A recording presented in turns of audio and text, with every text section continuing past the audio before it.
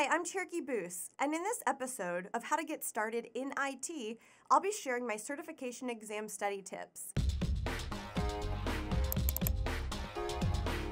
When I was studying for my first certifications, I jumped into the deep end and I tried everything, like reading books, listening to books, watching videos, running labs, creating notes, and even a little borderline crazy person. I would take my notes and tape and pin them up to the walls, kind of like in some crime scene show, right?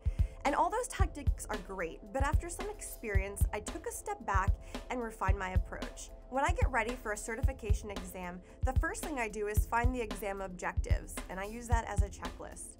Now, every exam is going to have slightly different expectations, and in the past, a lot of exams incorporated definition-type questions, especially entry-level exams. But as you start to take more advanced or specialized exams, you'll find a lot of these questions are more performance-based. You'll see on the objective list topics like configure, deploy, install, implement, and well, you get the idea. So if you see any of these words, make sure you know how to perform that particular function. Ask yourself, do I know this term or definition? Do I understand this process, tool, or how this technology works? Or if it's performance-based, ask yourself, can I perform this task? If the answer is no, then you know exactly what you need to focus on and what labs you need to run through. Once you've made your way through all the exam objectives, you're ready for the practice exam. Test yourself the way you'll be tested. Follow that exam time frame. Learning and working through your labs, that's great. But you want to keep in mind that you're going to be under some sort of time constraint, so speed is of importance here. And one of the biggest mistakes that I see people make is going to be when they're using a study exam as a primary study tool. They wonder, how could I ace the study exam but then fail the actual exam so hard? So I want you to remember that this tool should be used sparingly to accurately gauge your readiness.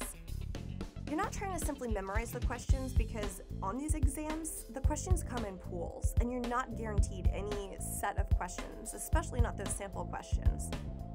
Okay, so now that I've framed up what to study and how to test yourself, I want to share 3 study methods that really worked for me.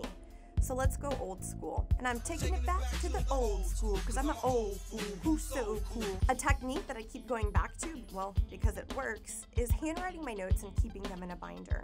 In a day and age where more is better, research actually shows less is more in terms of handwriting versus typing notes. There's an interesting study conducted by Pam Mueller and Daniel Oppenheimer where the two postulate that taking notes by hand requires different types of cognitive processing compared to taking notes on a laptop. Although writing by hand is slower and more cumbersome than typing, it actually has a hidden benefit because they found students weren't able to write down every single word verbatim. Instead, they had to listen, digest, and summarize so that they can succinctly capture the essence of the information. And by making the brain process this information up front, they found students had a stronger conceptual understanding and were more successful in applying and integrating the material than those who used their laptops to take the notes. In fact, in Silicon Valley, tech capital of the world, there's a growing movement among their top-tier schools to have tech-free classrooms. These are classrooms where students bring only pen, paper, and an open mind. A 2017 survey conducted by the Silicon Valley Community Foundation found among 907 Silicon Valley parents that despite of the high confidence of technology's benefits, many parents now have serious concerns about tech's impact on kids' psychological and social development. Kids these days, we even see schools like Waldorf School of the Peninsula, which costs approximately $26,000 annually per student. They don't allow tablet or computer use for kids below the 7th grade. So we see these leaders of these tech companies foregoing their tech for their children. Interesting. The next tried and true technique that can't be beat when it comes to alphabet soup, all those delicious acronyms of tech, I'm talking about flashcards, perfect for rote memorization. They're super portable and can easily be used during downtime, like appointments, or maybe during your daily commute on the bus or train. Again, I go back to my theory of handwriting over digital here. You're going through the trouble of creating your own flashcards, and this is an important step of the process. because you can tailor those cards to omit areas in which you feel really solid about, and then incorporate other areas where you need a little extra help. And don't just copy flashcards either. I can't tell you how many times I've seen incorrect information on websites with free flashcards.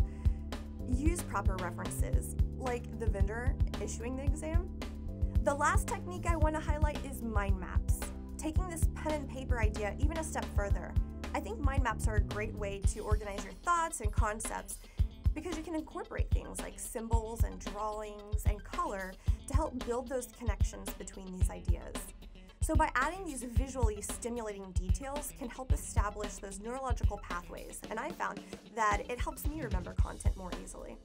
So when you're preparing for a certification, don't get swept away.